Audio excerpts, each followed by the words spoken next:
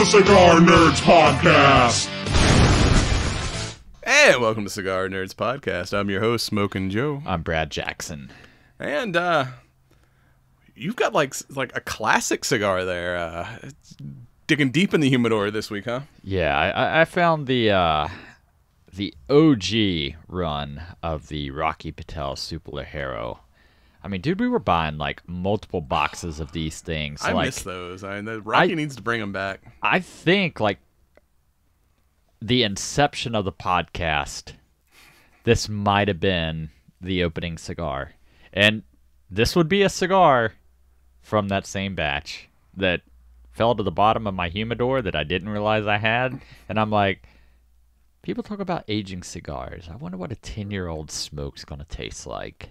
I mean, as long as it's like humidity's been maintained, it shouldn't be. As long as you don't get like, a moldy cigar. Like an aged cigar works. Moldy cigar, no. No, man. I mean, things still looks pristine, No mold or anything. I know how to maintain my. I'm good at maintaining my humidor. I'm not good at maintaining my inventory and rotating and not letting stuff get buried. Yeah, I barely maintain my humidor because it's always empty. It's like I smoke too much. I don't have anything to age. Well, I'm smoking an Asylum Midnight Oil, which is Ecuadorian Habano wrapper over Connecticut binder and Dominican fillers. And unfortunately, like I said, I bought it for the name because I was like, we're talking some horror movies this week. And I thought, yeah, Asylum Midnight Oil. Didn't realize it was flavored. So yeah, I'm getting hints of apricot and like a tea, which it's not, say, is like super sweet, but that initial light up hit was when I was not expecting sweetness. I was like, what the fuck is that? But now that I've got it lit and smoking a little bit of it, the sweetness has kind of gotten a little bit lighter, so it's not as shocking as it was when I first lit it up. Yeah, that initial light and your reaction, I was like, haha, it was like a horror movie in your mouth. Yeah, exactly. It's like, yeah, it's unexpected sweetness when I'm like expecting cigar flavors is kind of weird. But speaking of kind of weird, this is our second October episode, and we're talking some new and old horror movie. We're gonna finally talk about Terrifier. Yeah, you finally jumped on the bandwagon after me trying to get you on the bandwagon. It's like I was only familiar with art from the memes, and you're like, hey, there's a new one coming out. We should like talk about that. And I was like, well, I haven't seen the old one, so let me marathon that shit this week and go see Terrifier 3, and I'm sold now. And if you've got to fight off a killer clown, you should call in the Strike Force. StrikeForceEnergy.com. Use your promo code CigarNerds for 20% off your order. At least you'll die caffeinated. Or maybe you'll prevail. Who knows? Not everybody dies at the end. Maybe. You either die or you get severely fucked up. But with that, let's do this work of art here.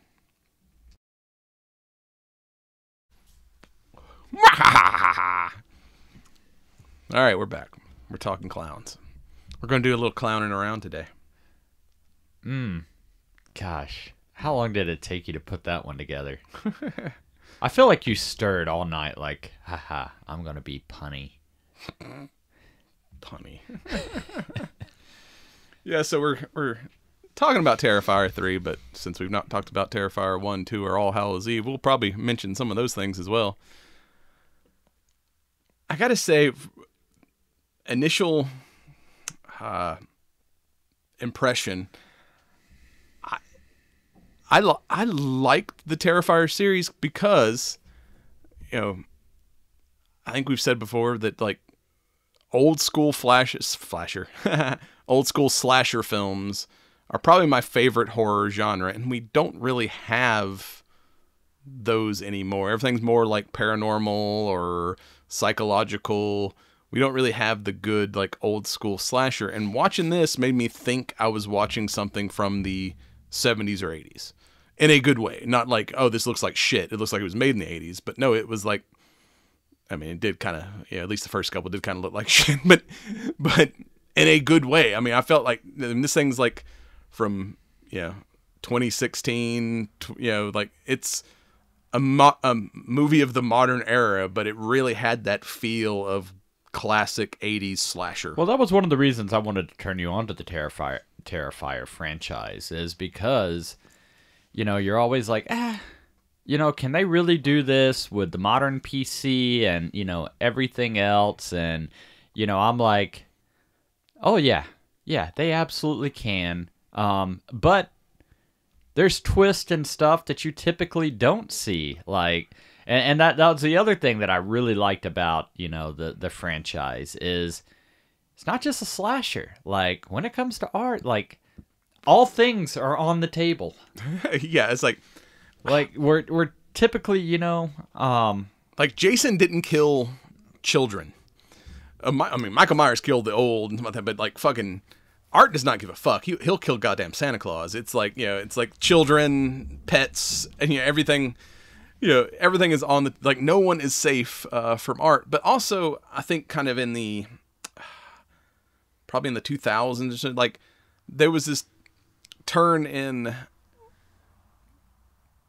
not like slasher movies, but it would like torture porn became a thing where it was like movies were graphic, just like, let's see how graphic we can get, like for like the Hostel series or Human Centipede, where this got super graphic, but then it would also have funny ass elements. Like you're like, oh my god, that's fucking disgusting, and then you'd be laughing your balls off 10 minutes later. Where some of this, kind of previous horror from the last decade was just like, no, I'm just gonna be uncomfortable for 2 hours. Where this is like, I love it, like where you're like, oh, that's fucked up, and then you're like, ha, that's funny as shit, and then it's like those little breaks in the horror kind of makes it even better. Where it's like, or vice versa, you're laughing, oh, that's funny as shit, and then all of a sudden something just fucking horrific happens, and it just makes that horrific parts that much more like shocking when it comes from you were laughing like 2 minutes before someone got a I mean it's definitely a roller coaster. And people are always like, oh, I like a villain that I can sort of side with, and it's like, how fucked up Art is, but at the same time, like, he's so quirky that it's like, god damn it, like, I'm not supposed to like you, but I like you. Like, like, I know I would die if we tried to hang out, but I still want to hang out. I'm like the fucking, podcast girl from, Terrifier 3, where it's, which we'll get into that a little bit later, but, at the same time, like, it's an experience. Yeah, and David Howard Thornton, who plays Art in the Terrifiers, like, he's like a legit clown. Like, I've heard Damon Leone, the director, he's like, describe him as he is like Roger Rabbit in real life. And I think it's kind of interesting too, like, but we're so used to like a Michael Myers or a Jason who are just like stone-faced killers, where Art is like we've got people like Freddy, who's always wisecracking and telling jokes, but to be a voiceless killer, but then be that expressive, like, he could convey so much, like, I don't know, emotion for someone who doesn't say a fucking thing through 3 movies. It's almost like Groot. Yeah. But it's like, it's like, yeah, I mean, they did great by hiring like a legitimate clown to play this fucking clown. Yeah, and you could tell, like, if you go back to, before the Terrifier series, whatever the fuck it started off as All Hallows Eve, like where a series of shorts, and then those shorts got combined into a anthology movie with kind of a wraparound storyline. But the guy playing Art in those movies was not David, because he was basically just one of the director's friends that was a makeup dude that was like, oh, this guy can stand being in the makeup for an hour or two. And so when they decided, when Art got kind of so popular off of those shorts, they're like, all right, we're going to give him like a full-length movie. they have like, we need to, the guy's like, yeah, you need someone who can actually act. So, and and he's described it as where the original dude was an actor in clown makeup, where David is a fucking clown. It's like, yeah. Well, I mean, it's funny to me that, All Hallows Eve, I mean, there wasn't much budget for any of these films until popularity took over. But... yeah, because the first one they made, the first Terrifier, I think was like a $50,000 budget. And the second like we one... don't even have enough budget to actually, like... It's like you're just going to have, pale skin around your neck and stuff. Like, you legit look like you're in face paint. And then the second one, they try to do like a Kickstarter to get it. Like, oh, I just need another $50,000 to make a second one. And they made like $250,000. And then like, which did like a $15 million return on that first movie, or second movie. So this third one got like, a $2 million budget. I seen the director was like, oh, it's like cool. Like, I don't have to do all the effects myself. Like, I can actually hire people to do things, so I only have to direct now. He was like, that's why it took me so long to make Terrifier 2, because I was doing all the effects, so we would make all the props and basically film till we ran out of props, and then we'd have to like shut production down, where I went and made more more props or more, so it's like, a very time consuming thing where like he's like, yeah, now I get to like make an actual professional movie but still make it look like Terrifier. Like the practical. That's something I love, practical effects. Even though they kind of look, the cheapness of them makes them look cool. I mean, it's like you don't want to see something super polished in horror. You want that little bit of like, just, oh, that's nasty. Like, well, practical effects always look better than CGI. Well, and I definitely, in the horror genre, anyway. Think you definitely get your sense of nasty. I guess, it could be subjective. Everything looks sticky. So much fake blood. I wonder what happens like after the shoots. Like, somebody come in like pressure washer or something. Like, I could just see ants being like, ha ha ha.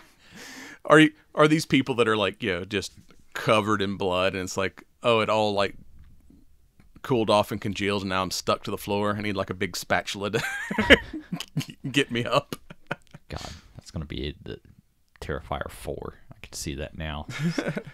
Art barbecues a person who's over there with a fucking spatula trying to flip him over.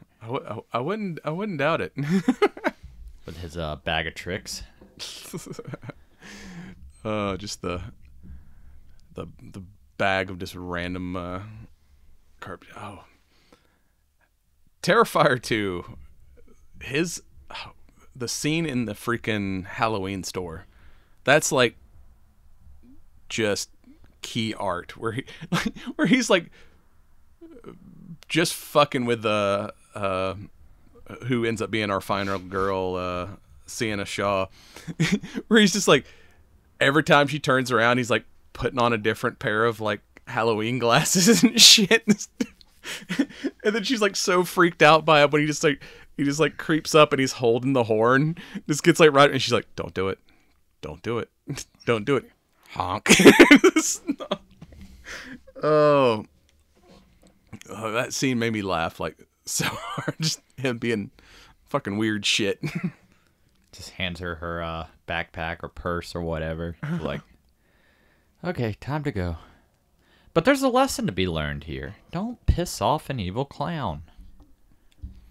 Oh, yeah, when like him trying to count out the change and stuff like that, and the clerk keeps giving him shit. He's like, just so animated about, what? Why are you berating me? Right? I'm literally trying to count your money. Yeah, it's like, I could kill you and steal this horn. I'm literally trying to buy it.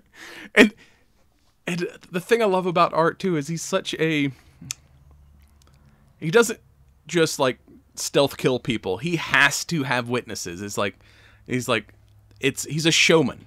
Like, after he kills the clerk, He fucking stands in the like display of animatronics with the dude's head, trying to pretend to be an animatronic and like fucking with people that are coming looking in the window and shit. And it's like, he's like, I gotta put on a show. It's for the people. Yeah, it's like, Not that person, because they're dead, but, He always wants somebody to walk in on his literal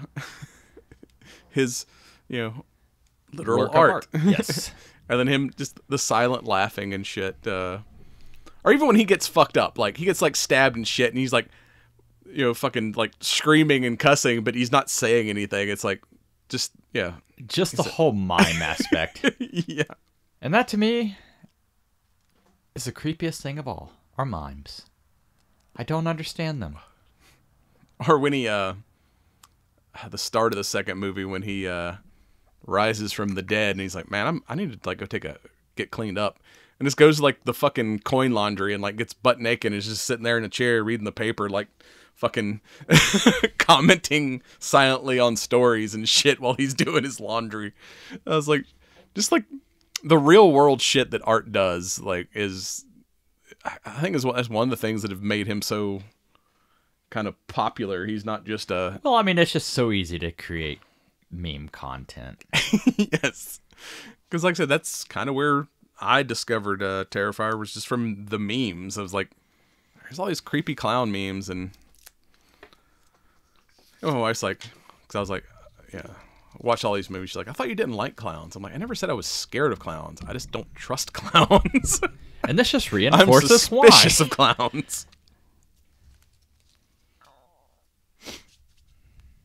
Yeah, never trust a clown. And I like to some of the interviews I've seen with the director where he was like, there's not enough clowns in horror. We've got it. So he's like, when I created Art, I wanted to make him the complete antithesis of Pennywise. Like, Pennywise talks a lot. He doesn't. Pennywise is colorful. He's black and white. Pennywise doesn't use weapons. Fucking Art will use any goddamn thing he can find. I mean, dude breaks out machine guns and shit. What about killer clowns from outer space? Everybody forgets about those guys. Oh, yeah. But they were aliens. Does that count? Art is... Not really sure. What is it? Just a demon? Or is he from some other place? Where? Well, I think I Because before, like in the OG and the first Terrifier, you don't really have that sense of supernatural art until like the very end. Yes. And they don't really explain any of that in the second movie. And like I said, after watching this third one, I was hoping they would like answer some of the questions from the second one, where I think I texted you, I'm like, I don't know if the writer is getting better at writing or worse at writing, because I'm got more questions than I have answers. But do yourself a favor. There is an interview with the director on the Dead Meat YouTube channel, and they finally asked him like, all right, here's what we think the story is. Can you like confirm? And he's like, basically Art was human in the first one and died. He did not know he was going to come back to life. Well, the pale girl from the second one is a demon, and the only way she can enter our world is through the recently dead, but it has to be someone who is truly evil. So when Art dies, she used that as her opportunity to enter our world. Now, she can't possess the living unless they've been truly like broken. So she's basically using Art to fuck people up to the point where she can then take over their body. So that's why the first girl from the survivor from the first movie suddenly turned evil and started killing people, because she is possessed by the pale girl demon. And the pale girl demon is utilizing Art to get Sienna to eventually break. Yeah, or tries to anyway. And then supposedly, like kind of like the offset is this demon creating the immortal Art as an anchor point to get into our world. I guess the yin and yang, the good forces, created Sienna to be the one thing that can stop this. That's why she suddenly, has a magic sword and can heal quickly for some reason that they really haven't fully explained yet. But do they need to? And supposedly her sword could kill Art. So when he got his head chopped off, but the fact that she didn't also kill the demon girl allowed the demon girl to bring him back yet again. So I guess you got to kill the set to finally finish him off completely. Or they just keep, one regenerates the other, I guess. Oh my God. It's like a Deadpool.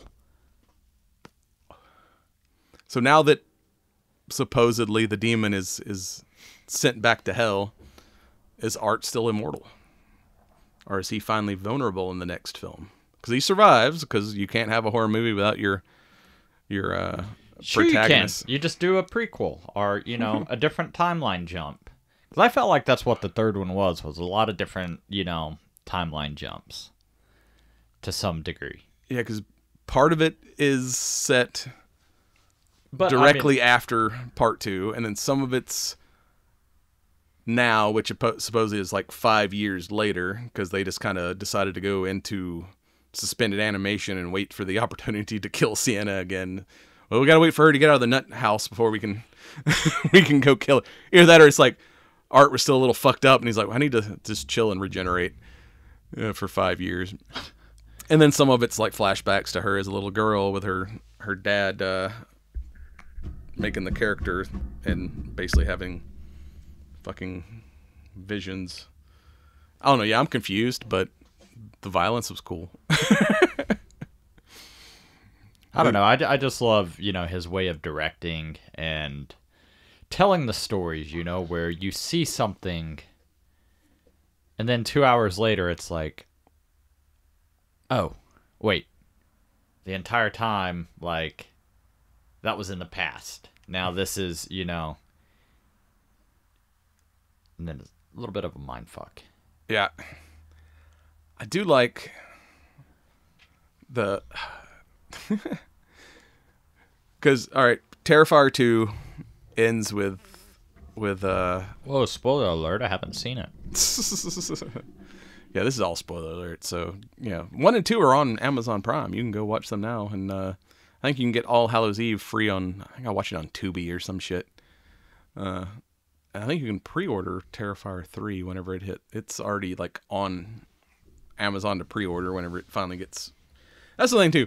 This is the only movie I've ever gone to see where there was a warning label on the theater door, like, entrance. Like, it was like... This film contains graphic violence. If you feel unwell, please, don't hesitate to seek assistance. I was like, basically, it says, please don't puke in our theater.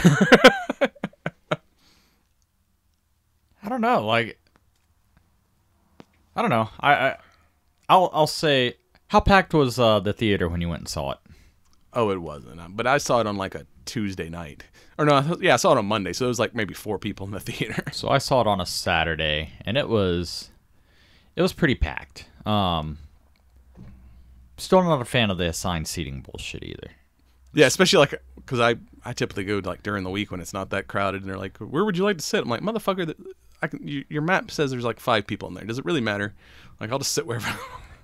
So I was always like, yeah, just give me whatever, and then I'll just sit wherever the fuck I want when I get in there, because it's like kind of pointless. But the audience... I can see it on like a Friday night when it's opening weekend and everything's like full, but yeah, it's like, why do I need an assigned seat on a Tuesday night? Like, it was a fun theater experience. Like the audience, like the audible gasp, at certain things, and like I'm just emotionless, I suppose. So I don't react to anything apparently, but this was one that was good to see.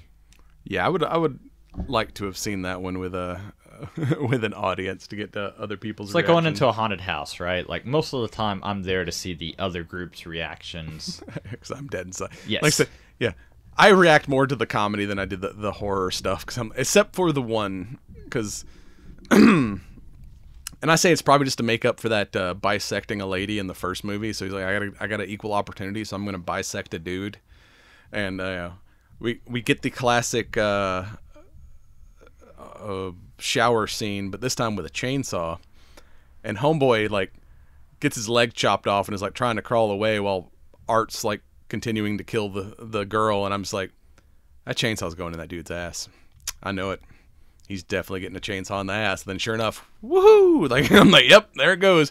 But then the camera angle switches from like a side view to a crotch view, and you see his like Franken beans getting like chopped up, and I was like, oh no, I did not need to see that. That was the only one. So I it was like, okay when it was a lady hanging, but yeah, but still, you didn't see. I mean, you saw the saw coming between her titties, but you didn't see it like, you know. You heard it go in vagina first, but they didn't show that part. But seeing the Franken beans getting chopped up, I was like, oh. But speaking of like Art's reactions, the girl that in that scene that gets killed, like the Sienna's brother from the first movie is now in college, and his roommate's girlfriend is your typical basic white bitch hosts a true crime podcast, which I think it's about every girl has a true crime podcast at this point. But she's like, oh, I want to interview you for my podcast. Like, she's like obsessed with Art. And then like you see Art later like creeping into the dorm to do some killing, and he hears her talking about him, and it just she's like, I mean, what's it like to sit across from like the greatest serial killer since Jack the Ripper? And he's like, ooh, yeah. He's like, you see him getting all like flattered and shit. And then she's like, then her boyfriend's like, sounds like you want to fuck him. And she's like, of course I don't want to fuck him. And then he just looks like offended, like, what the fuck, bitch? Just, that whole little just like him reacting to her talking about him was fucking hilarious. oh yeah, for sure.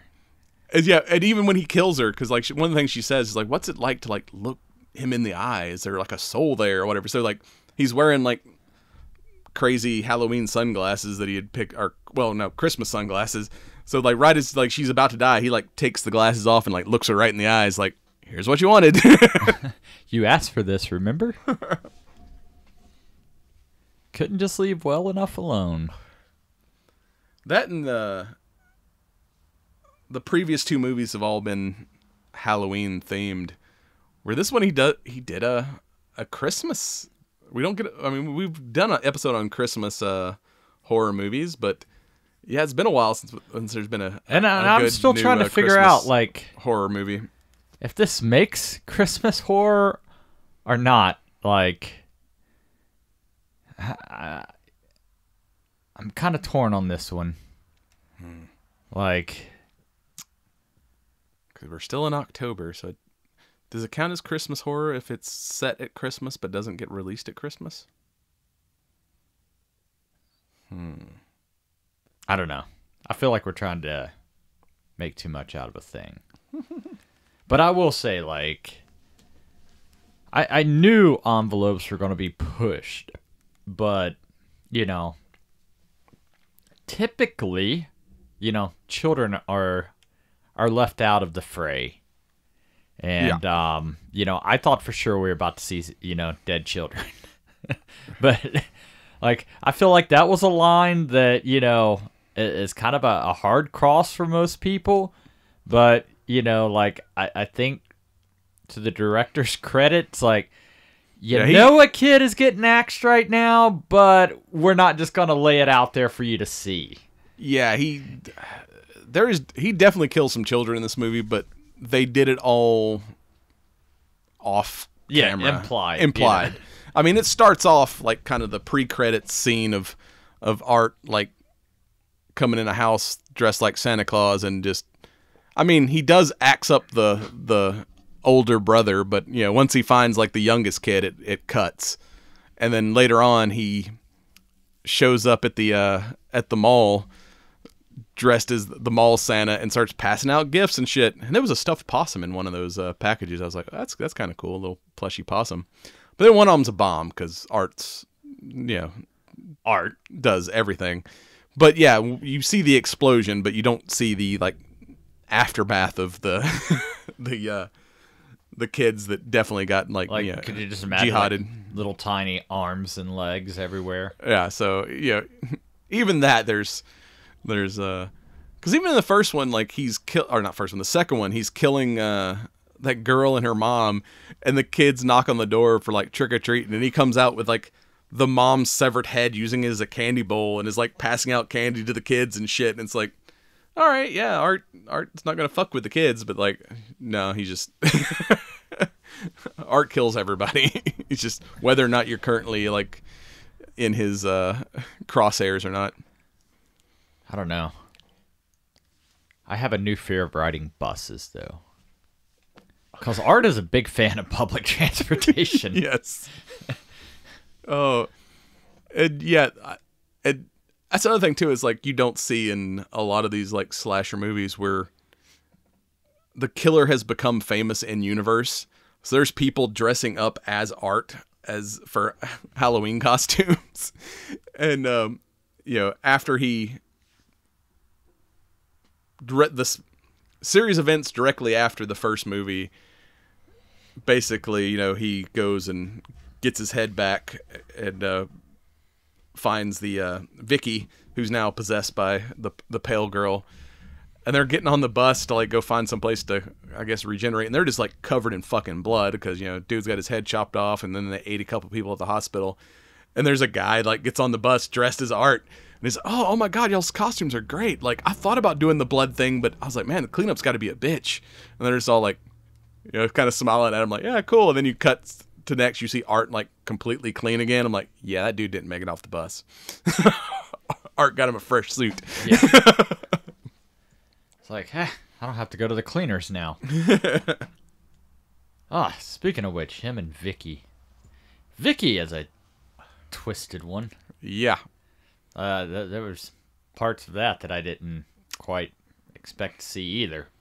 I think she's got a little knife diddling. Yeah. With her piece of glass. Yep. One girl, one glass. Oh. Yeah, and then Art's like, shame. But that was a direction in this one too, that kind of generated a little bit of controversy. Like putting the crown of thorns on and that sort of thing. Like a lot more really religious iconography in this one than they're like, let's make it clear this bitch is a demon. Like the first one was like, is she a demon? Or is he, because like at one point you see the pale girl and then you cuts to someone else's perspective and you see like Art basically playing patty cake with himself. So you're like, is she real or is she just a figment of Art's like fucked up psychosis? So this time it's like, no, we're making it clear that bitch is a demon. So I don't know, I get, the context. It's not like they were like, hey, we're going to throw in some, religious shit.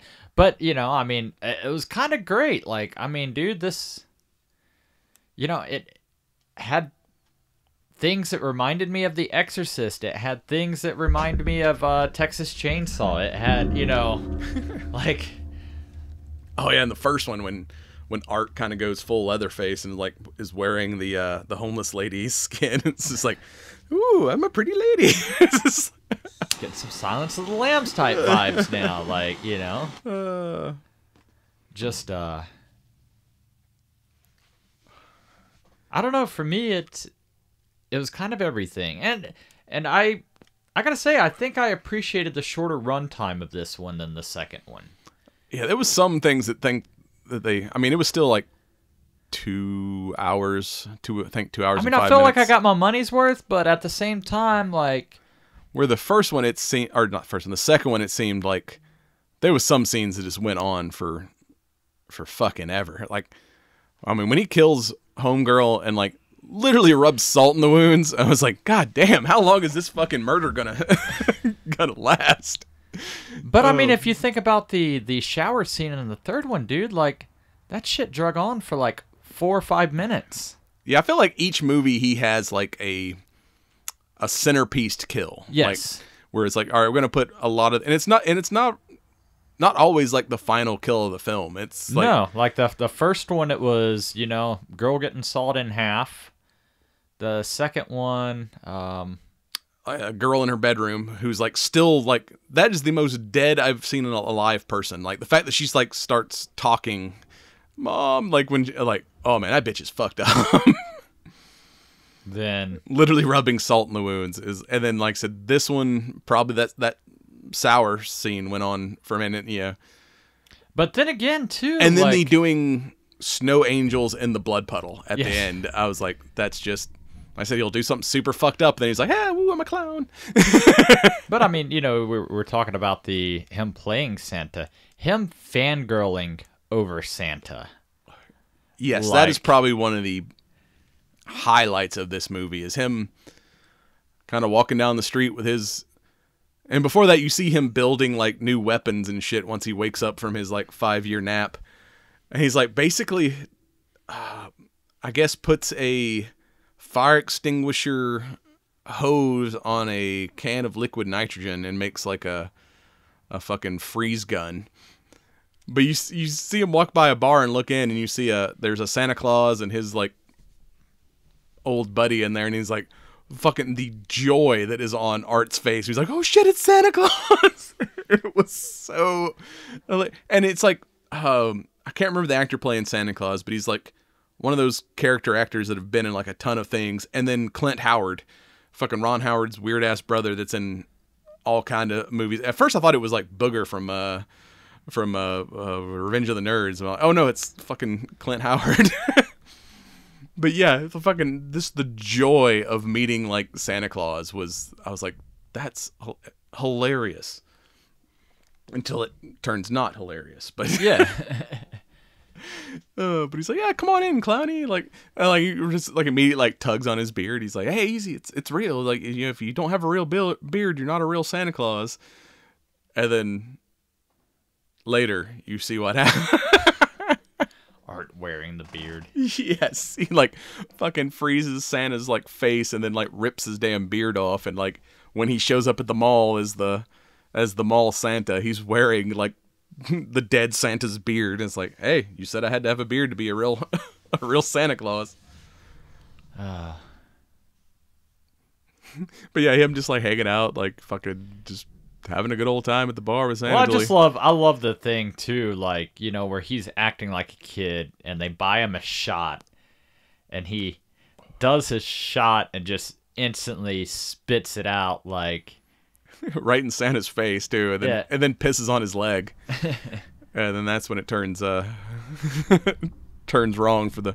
But before that, he's like, and I like the dirty old man, his buddy, when like the two hot chicks are trying to get pictures with Santa Claus. She's like, "Hey, can I slide down your chimney?" And the old man's like, "Hey, I got a chimney. You can slide down it." Hey. I'm not married. I'll fuck you. Because Santa's like, "Oh no, your Mrs. Claus won't like that." And the other guy's like, "Hey, I'm single. I'll fuck you. I got a chimney." The creepy old dude at the bar. But yeah, that whole scene up until things go wrong for for Santa, was absolutely like comic gold. And speaking of like classic actors, I mean, we even got a Tom Savini cameo as one of the witnesses on the, you see the news coverage of the attack at the mall.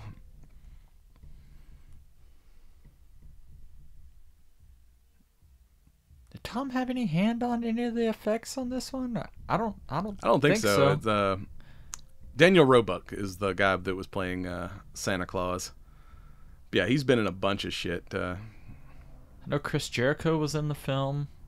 Yeah, I forgot about that too. That he was like one of the like security guard orderlies at the insane asylum. Because like when I first saw him, like, who is that dude? That dude looks familiar. Like I thought it was like, you know, because a lot of these horror guys like sneaking in like Kane Hodder or, you know, other famous horror actors. And I'm like, that's a big dude. I'm like, who is that? And I'm like, oh fuck, that's Jericho. It's like completely like, you know, missed that for a second.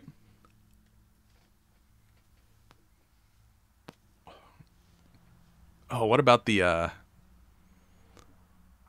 do you have a favorite kill so far?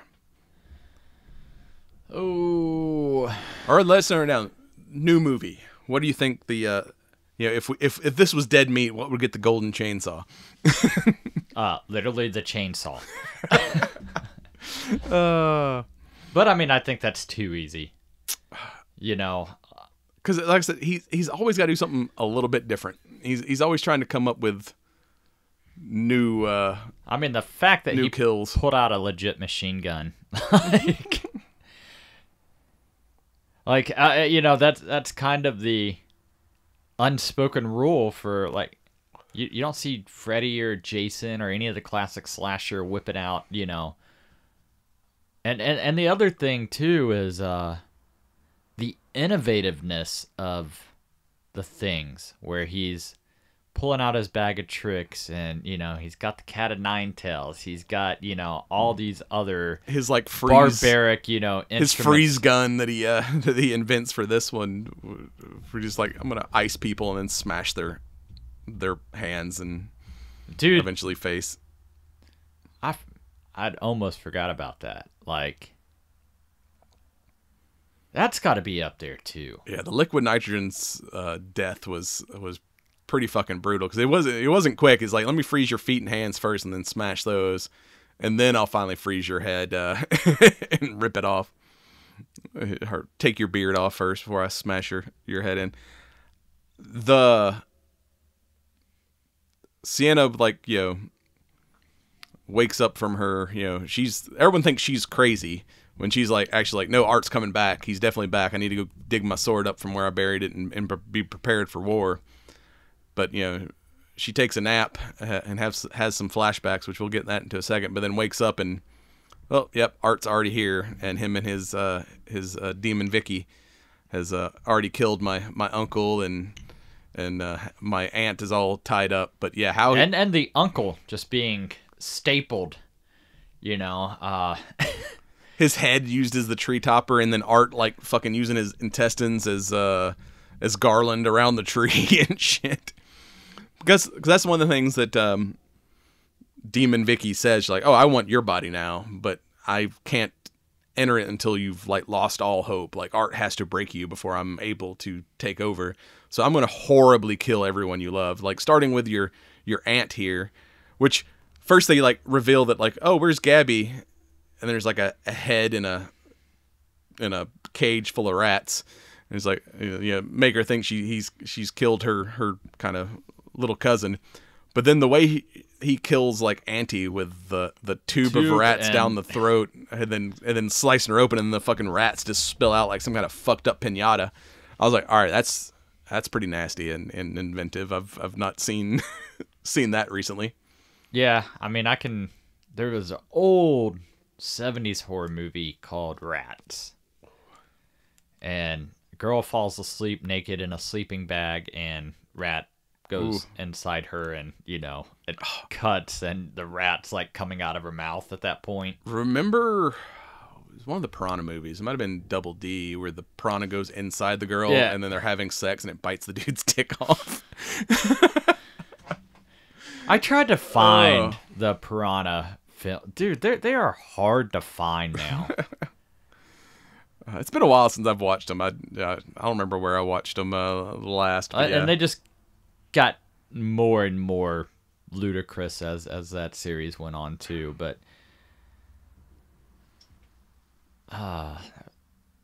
yeah, Fast and the Furious had the rats under the bucket. Yeah, that's like an old, I think, like Spanish Inquisition thing. It's like, you know, you heat up the bucket and the rats have to chew their way out through you to escape the fire. But then we get the reveal that, oh, it's not, Gabby's still alive. We wanted to, you know, we didn't want to kill her off screen because we wanted you to suffer. But and he's like, you know, she's like, I said it wasn't Gabby, but, and then like Art puts the glasses on the skull, and it's like, oh, you killed my fucking brother, you sons of bitches. I'm not so sure that he's dead. You know, without a body in this franchise, I don't think so. I mean, because he was a pretty major character in the second film. Yeah. He kind of took a back seat a little bit in this film, but And then also, I mean, you saw Vicky imitating his voice and kind of luring in, I guess, Uncle.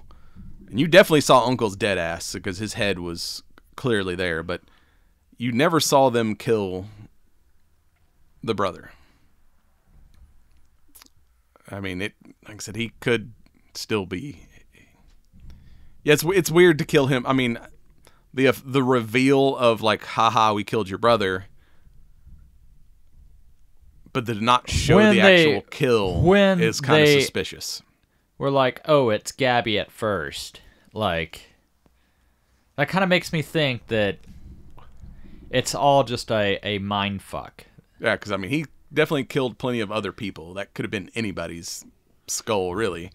And the fact that they would have killed the brother off camera, it seems suspicious. So I would not be surprised if we don't get like a return in the next movie. Come to find out, he's also immortal and has superpowers, and it's just a headless Jonathan. Speaking of headless, because at the end of the second movie, you know, Pale Girl takes Art's head and gives it to Vicky pretty much, but his body comes back to life in the Terrifier and kills the cop and then cuts its head off so he can, like, it's too suspicious to be just a headless corpse walking around town, so I need to hold this cop's head on my shoulders so people don't realize I'm a headless corpse. It's like, man, that costume is amazing. Yeah. Yeah, that shit was well. But Sienna's dream sequence, where it kind of gives us a little bit of the backstory of how the sword came to be, and we get to see her father. With great evil comes great responsibility. Sure. But you recognize her father's another like famous horror guy, sort of. It's the dude from Lost Boys. Oh yeah, the older brother. It took me a minute, and I was like, "Where do I know?" And then I was like, "Oh fuck, Lost Boys." Yeah. So, but yeah, you get like this Jason Patric. It would have been amazing if it could have been like, "Cry, little sister." Him hanging out in his office listening to the Lost Boys soundtrack is really, but that image of it's like looks like a statue of the Virgin Mary with some kind of demon armor on like a chain, making him build this like angel sword to fight demons or whatever. And it looks just like that was a cool effect, 'cause it looked like a statue until the demon tries to like get away, and it like all of a sudden comes to life and jerks his ass back to puts him back in, you know, all right, I'll go back to making the fucking sword. But yeah, I was like, I did not know that was a lady in a costume until it moved. And I was like, oh shit, that looks fucking awesome. Yeah, that whole kind of I mean, who better to build a demon fighting sword than a demon? But yeah, it's like fucking the Virgin Mary got that bitch on lock. Like, motherfucker, you make my sword, I'm gonna fuck you up. Like, it's gonna go gangster and like yank him on his chain. But yeah, the weird demon thing with like the fucking man in the iron mask was like, I don't know if this is just a trippy whatever acid dream you got going on here, but I definitely prefer this to the clown house dream sequence from the second movie. Everyone come down to the clown cafe. Fucking song gets stuck in your fucking head.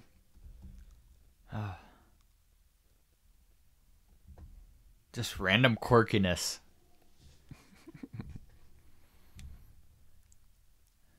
Now I got the song in my head. Thanks, Joe. Oh, you know that's going to be one of the intros or outros to this video, so everyone else has to suffer through that being stuck in their head as well.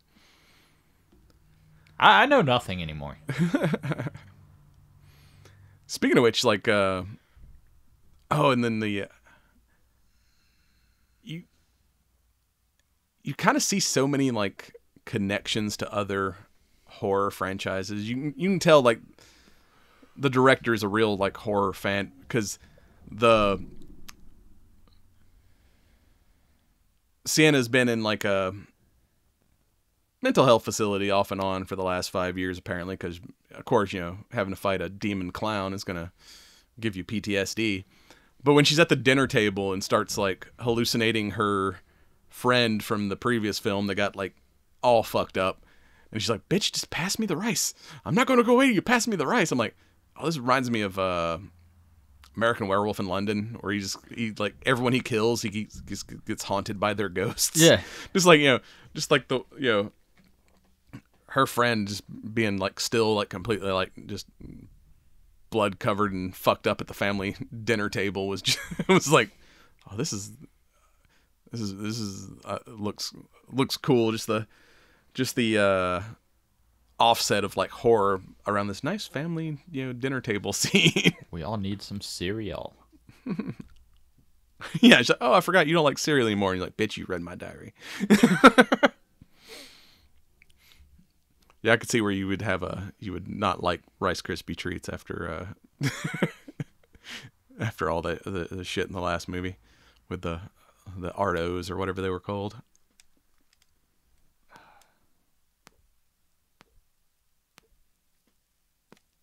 So much cross merchandising for this franchise too.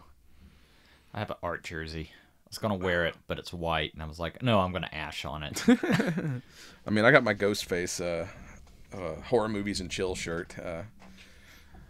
So I need some art merchandise now. It's like, I'm like, all right, yeah, I'm sold. I figured once you gave this series a chance, like, I'm like, dude, like, on the surface, yeah, I can see where it's like, I'm not so sure, and I'm like, dude, you're gonna enjoy it. Just give it a chance.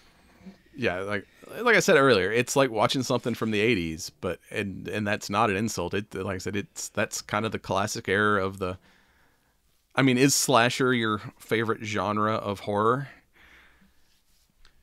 Yeah, for me, definitely. I mean, Texas Chainsaw, absolute, all-time favorite. That paved the way, I grew up on Jason and Freddy and Chucky and all the classics. And, I kind of, that's one of the things that, you get a lot of those nods, but then you get, like I said, Pinhead, type Hellraiser type shit going on here. You get, a little bit of Exorcist, like, this, to me, as this series progresses, it just, subtle nods and montages to, all great things with modern twist. And it's been a while since we've had a horror icon. Like, I think a lot of horror movies now are one-offs, something supernatural, or it's like I said, the gore porn that we had for a while. I mean, maybe Jigsaw was probably like the last, like, Jigsaw or Ghostface, probably like the last, like. But see, I don't really, like, it's been a while, for me, it's been a while since we've had a new, like, horror icon to me, to get like, behind. The Saw franchise, I don't even really classify it as horror. It's more, psychological thriller, in my opinion. It's like, and it's more into that torture porn category, but not as, like, blatant as, say, Hostel or some shit like that. But even those, like, what we think, like, the it's an engineering marvel, Joe. Yeah, the newest for the betterment of one's life, if you choose to live. The newest, like, horror icon, yeah, if you go with, like, Jigsaw and Ghostface, those guys started in the 90s. So it's been at least probably 20 years since we've had a new, like, here's our new horror guy. So it's like, everything else has been, like, sequels or, bringing back, like, the OGs with, like, remakes and shit. But yeah, it's been a while since someone's created a new horror character for the modern era. I just like that it's unique. Yes, in a time of remakes and reboots, it's like art's a new thing. It's like it's a work of art.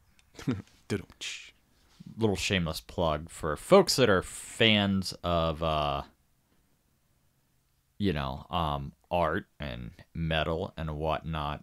Should definitely check out Ice Nine's Kill video for the work of art. Yeah, and it's not only got the actual art in it. I mean, it's got it's got Damon Leone. I mean, it's got the director. It's got the producer. It's like got all the people from, Terrifier in the music video, and pretty much everyone dies. I think Art gets a minigun in this one. It's the most metal concert ever. Everyone except for the baby. Oh, but even the birthing scene. Oh. And then you get the kind of like the post, because all their videos are like cinematic and shit. You get the dude from Weekend at Bernie's is playing their manager. I'm like, oh shit. That's some old school.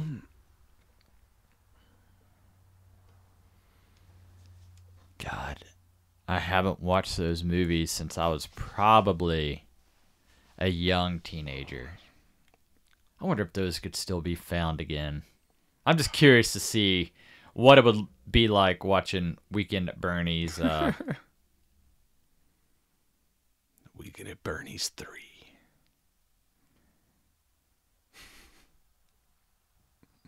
I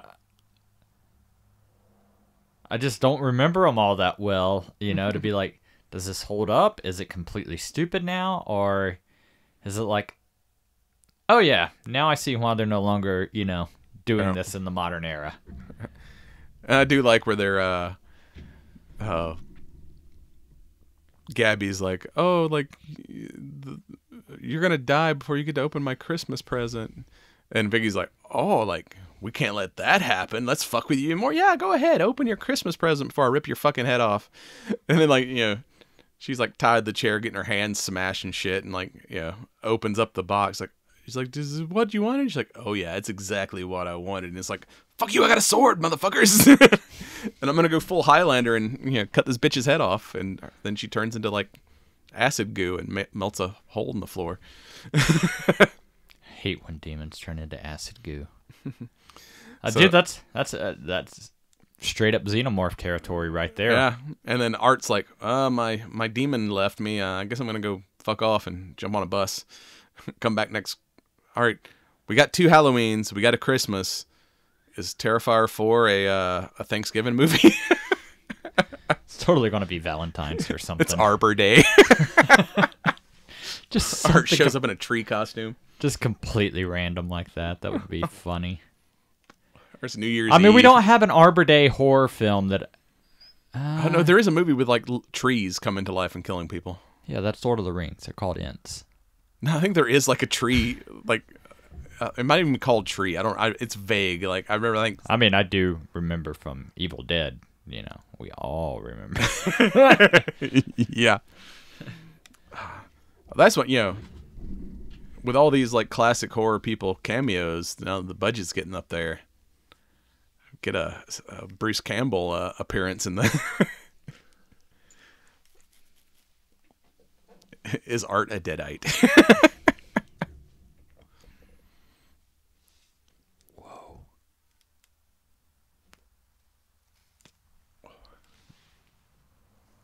I mean, could be possible. Brought back to life by demons. And since his demon... I mean, and Homegirl does have a diary that we haven't got to see yet. Well, Did some Necronomicon stuff in there? Oh, there we go. Necrocomicon? Yes. Art shows up at a horror convention. Like I said, we now know he is famous in his universe. People are dressing up as Art for, like, Halloween. We've already got the character who is the true crime podcast lady. Do we have Art showing up at one of these, like, horror cons or one of these, like, true crime conventions? God, do you imagine somebody walking around Dragon Con as an Art being like, oh, fuck. Is this where it all goes down? Yeah. Oh. I don't remember seeing art at Dragon Con. I'm surprised at that. I saw photos of at least one, but I did not personally see it in person. Otherwise, I probably would have fangirled and died. I remember, like, there's always Jason's, Freddy's, I mean, dude, we had a tons drone of Michael Myers. try to land on our head. Maybe that was art. Yeah. He's always coming up with new kills. So probably standing on a balcony. How's Cigar nerds? How's your Lajero holding up? It did not. It did not. It did not age well. 10 years is too much for that guy. Which is sad because those were great run of cigars, but I just wanted to try experiment. Has the flavor kind of gotten mild on you? Or yeah, it was definitely definitely lost some strength.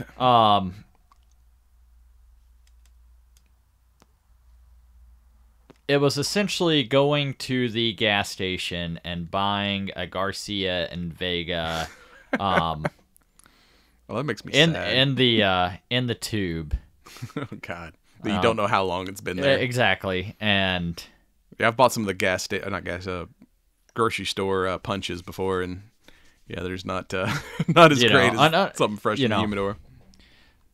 But those were amazing cigars.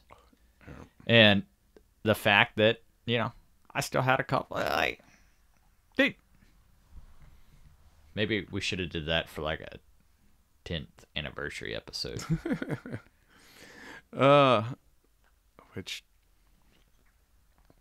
Anyway, I think we've been at it that long. Yeah, I think this might be 10 years this November. Or no. Actually, we might have already passed it. I can't remember. I kind of feel like we did, because I think it was September 11th was the first episode, but I don't remember what year at this point. I'd have to go back and... Is that why Rachel hates our podcast? Yes. Were we podcasting on my anniversary? I think it was released on I think we recorded it like a little bit earlier in that, but I'm pretty sure if I look at the website, that's when it was released. But we have recorded on her birthday before, though. But yeah, this here Asylum, not my cigar, but I mean, it's in your hand. It's been in your mouth. Not my flavor profile, but it is medium strength. But it has kind of not a sugary sweetness, but a fruity sweetness, like a apricot, or even like a tea, like a almost like a tea leaf floralness to it, which I don't typically like that, but it's not super strong. So if you like a hint of sweetness, but not full on candy cigar, give it a try. But I would probably say stick to some of the other Asylum cigars that aren't flavored if you want to try a good Asylum, because we've had a few of theirs that are pretty good. But yeah, this one I probably will not smoke again. But with that, we'll be right back with some science. And you've been watching the Cigar Nerds podcast. Check us out on cigarnerdpodcast.com and on the ESO Network, esonetwork.com. And don't forget, smoke them if you got them. Like, comment, and subscribe.